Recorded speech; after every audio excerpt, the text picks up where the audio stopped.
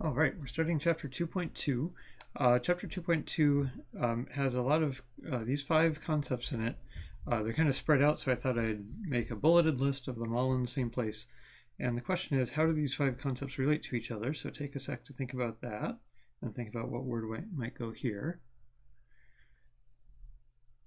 So if f of t is a position, then its derivative is velocity. So by analogy, if f of t is velocity, what's the rate of change of velocity?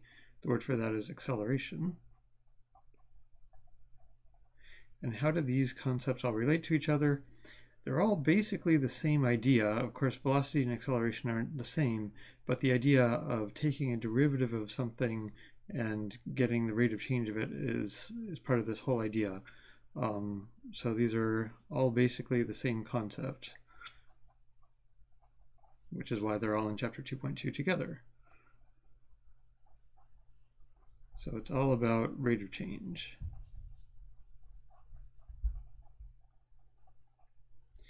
So it's good to be able to think of those all kind of fluidly moving from one to the other. Another big topic in chapter 2.2 is what are the units of f prime? So here's an example for us to think about that's not position and velocity and acceleration. So let's say we've been tracking how much intravenous fluid a patient has been getting and marking it on a chart. So here at time 4, they had gotten just less than 0.5. Here at time 14, they had gotten just less than 3, etc. So if we want to graph the rate of change, how fast are they getting intravenous fluid at any point in time? So I've got a blank graph laid out to do that here. And take a sec to think about how that graph is going to look and what the units on the axes are going to be. Okay, maybe you want to pause the video, sketch it out yourself before you watch me sketch it, so your brain is primed to absorb any information that it needs updating on. Okay, all right, welcome back from pausing. So let's look at the first segment here. It went from 0 to just less than 0.5 in 4 hours. So what's the slope there? It would be, let's call that 0.4 minus 0 divided by 4 minus 0. And what are the units here? It's 0.4 liters. We said up here that this is in liters.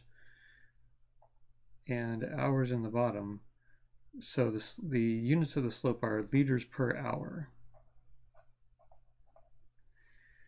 And that's the slope not just here, but also here and here and here and here and here. So we can draw something, what does that work out to be? 1/10. So it's 1/10 up to hour 4. So I'm drawing the derivative in red here. So this is just one number, but it's the same number everywhere there. So I'm plotting a value of 1/10 all the way over here. And then what are the what's the slope over here? Well, we could say overall, it looks like this is topping out just below 3. Let's call it 2.9. And it starts out at 0.4 divided by, what is that, time 14 minus time 4. And if you do the arithmetic on that, you get 0.25. And that's not just the slope here, that's the slope here and here and here and here and here. So we've got 0.25 all the way up to time, what was it, 14. And then the question is, what happens between here and there? Well, this is kind of tricky, and a lot of people don't agree with the standard mathematician answer to it. What would you say is the slope of a tangent line here? Well, the tangent line could just continue with the same slope as on the left, or it could just continue with the same slope as on the right, but it could have any slope kind of in between those. You could imagine it kind of tilting. Anything that's just going to touch that point could count as a tangent line. It turns out the derivative, we want the value of it for positive delta x's and the value of it for negative delta x's to be the same for us to agree that that is the derivative. And if they aren't the same, here for positive delta x you get that, for negative delta x you get that. They don't agree from the left and the right, so we say the derivative is actually undefined right there at 4. So to denote that, we're going to put an open circle, and we say the derivative just does not exist right there.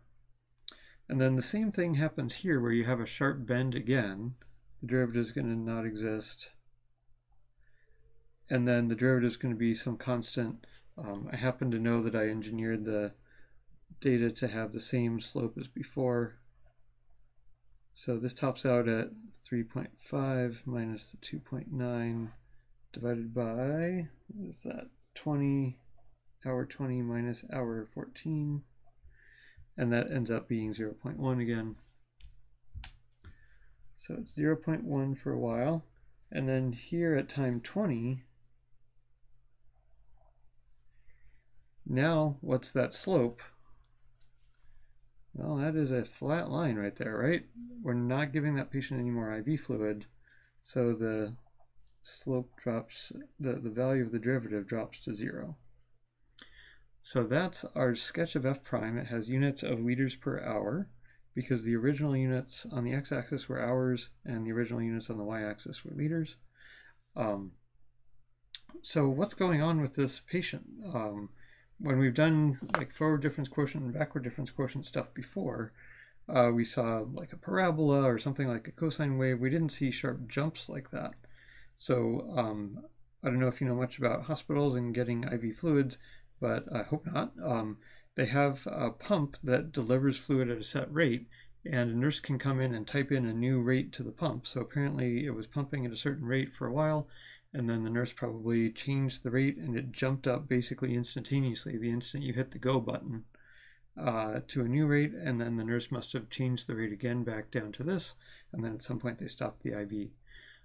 So it's possible for a derivative to jump and be undefined at a point. So overall, what can we say of the units of the derivative? Here it was liters per hour, or liters per hour.